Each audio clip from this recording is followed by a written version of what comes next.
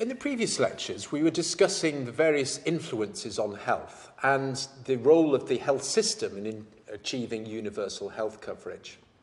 There are many influences on people's health, not only within the health sector, but also other sectors concerning agriculture, education, water and sanitation, housing, income levels. So the broad health system includes all those social determinants of health, which those of us interested in improving public health must get involved in. However, it clearly is the case that the health sector delivering health services has an impact on people's health. And the whole movement towards universal health coverage recognises this, and stressing that people should be covered by a broad spectrum of health services, from preventive health services to curative services, rehabilitative services, and palliative care for people's ends of lives. And it's also important that we look not only at people consuming services, but that this is a mechanism to them reducing impoverishment. Now, looking at the way that health services impact on health outcomes, one would have thought intuitively it's the case that the more that people consume health services, the better that impact there is on health outcomes. But surprisingly, the evidence on that score has been relatively limited. But recently, some pioneering research done by Peter Smith and Rodrigo Moreno Serra, written up in The Lancet, showed that in 153 countries that have higher coverage of services actually do indeed have better health indicators, lower mortality rates. Also, more recent research has showed that rapid reductions in child mortality in Africa in the last decade were largely due to scaled-up health service coverage, and in particular, coverage of one preventive health measure of mass distributions of bed nets to counteract malaria. So literally, children being covered by these important preventive health measures has reduced mortality. Now, WHO have done more work looking at the way that the health system functions and how health services impact on health outcomes. And building on their previous work, they now identify 6 basic building blocks or functions that lead to improved performance. Firstly, the leadership and governance issue that I'll describe in a subsequent lecture. Then around the information that is required to run the health sector efficiently. Also, health workforce and human resources for health, vital inputs to running health systems properly. Medicines and medical products and technologies are also vital elements in the armoury in improving health system performance. And combining those inputs efficiently through improved service delivery is another key function of the health system. And finally, and I'll deal with this topic in another lecture, financing the health system, another key function that needs to be taken into account. WHO and many in the public health world also emphasise the vital importance of primary health care in improving health systems. And here we're talking about essential health care based on values of universal access, equity, participation, and intersectoral action, working with other sectors that impact on health, with this particular emphasis on the primary or first contact level where people first interact with the overall health system. So looking at service delivery, we're really talking about how these inputs are organised and managed to ensure improved access to services, that services are of good quality, that they're safe for people to consume, and also that there's a continuity of care across services as people interact with the health system. So, for example, making a primary healthcare contact, being referred to more specialist care, and then maybe continuing rehabilitative care back in the community. But it's not just really about the supply side. We should also be concerned about raising appropriate demand for services, so people access services when they need them, but also that people don't inappropriately use services, for example, consuming antibiotics when they don't need them. It's vital too that the services are integrated And as you can see, there's a broad spectrum of services, and it's important that all the elements work well together and efficiently together. Government should also be concerned about the overall management of the provider network and making sure that it's supervised properly and people are doing the jobs that they're meant to do and not providing inappropriate services or, for example, charging for services that they shouldn't be doing. And finally, the other important element is making sure that the whole infrastructure is organised properly and distributed so that everyone can benefit from the health services that they need. And that the logistical systems work so that medicines are available in the health centres and health workers are paid on time.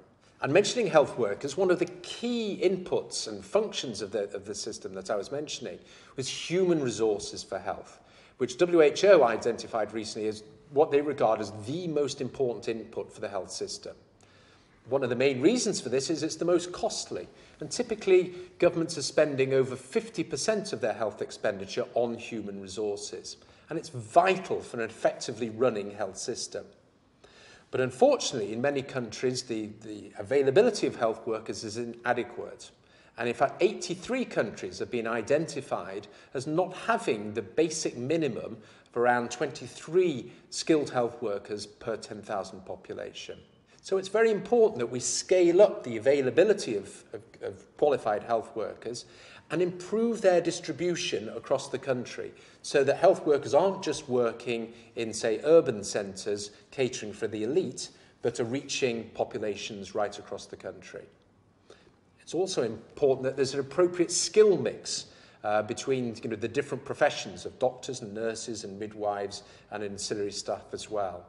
And maybe that countries, in trying to improve the efficiency of the system, should look to shift tasks that can be done by lower paid workers and free up time for specialists to do the services that they're trained to do.